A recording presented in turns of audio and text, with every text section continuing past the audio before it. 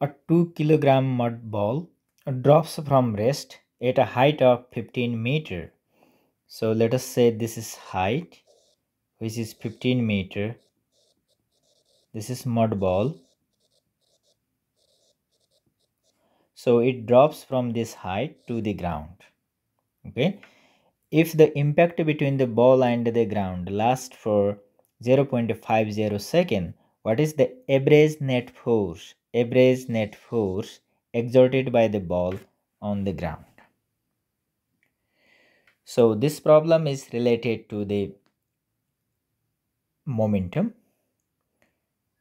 and we can use the concept of kinematic equations as well to find the velocity, because to calculate the change in momentum we need velocity, because momentum is mass times velocity. Let me write down first identify. Okay, so identification means what are the given quantities in the equation. That is the main thing. So mass is given here 2.0 kilogram, right? Right here, mass of this mud ball, and then height, which is denoted by S, is negative 15 meter. I can take it negative because it is going down, right? Falling down from here. And time of impact, when this ball arrives here, the time of impact between the ground and this mud ball is given by 0.50 second. Okay, so these are given things, and you have to find f average is equal to what? This is called target variable. Target variable. Okay, so this is identification. After you are able to identify the problem, you have to set off the problem.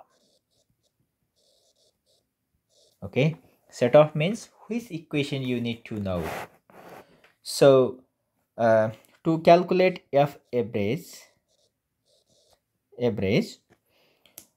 our formula is delta p by delta t. This is simply Newton's second law, right? In terms of momentum, the force is equal to rate of change of momentum, linear momentum, delta p divided by delta t.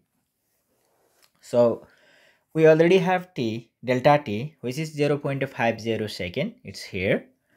But we don't know delta p. To calculate delta p, we need to have final momentum and initial momentum. So we know the initial velocity of this ball, right? This ball starts to fall from rest. So initial velocity of this ball is 0. But we don't know what is the velocity right here. So our first job is to calculate this velocity.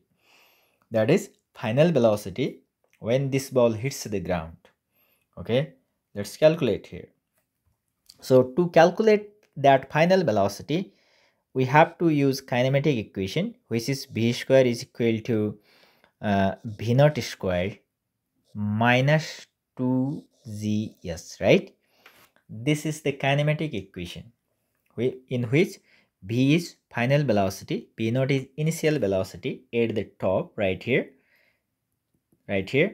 and v naught is the v is the final velocity here, and v naught is initial velocity at this point. Okay, height is h is 15 meter, is given there, and g you know, which is acceleration due to gravity, 9.8 meter per second squared. Okay, so if v is 0, if v naught is 0, I can write down v square is equal to negative 2gh. Okay, so what is v then? V is equal to negative 2gh. Okay, so putting value here, negative 2, g is 9.8 multiplied by negative 15 meter. Okay, so negative and negative will be cancelled, and if I calculate all these values, I will get 17.1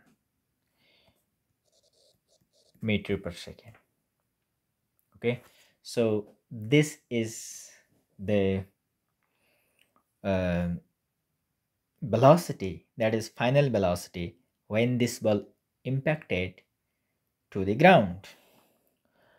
But our goal is to find f average. So f average is equal to delta p divided by delta t. Delta p is mv minus mv naught. Okay, so whole divided by delta t. Okay, so mass is given, which is 2 meter. Let me go back and see. Mass is 2 kilogram, right? It's given here. Mass is 2 kilogram. So let us put all these values and get the final results. F average equal to, mass is common, so I can take it out, and 2.0, and inside will be v minus b naught. What is v? B is 17.1 minus b naught is 0. Okay, so divided by, whole divided by 0.50. This will give you 34.2 divided by 0.550, right? That's much. So f average, again, f average is equal to, if you divide 34.2 by 0.5, you will get something 68.4 Newton, right? Because f is force, I can write down unit of force, which is Newton. Okay, so the average force exerted by the mud ball on the ground is 68.4. So finally you can evaluate the problem, right? To evaluate the problem. So one thing is, we can see the unit. If you carry the units of the all these parameters, you will get the unit of Newton, which is SI unit of the force. That is one way to evaluate. Also, the distance traveled by this mud ball is not too much, so it looks like result is reasonable, right? 68.4 Newton force. So this is your answer.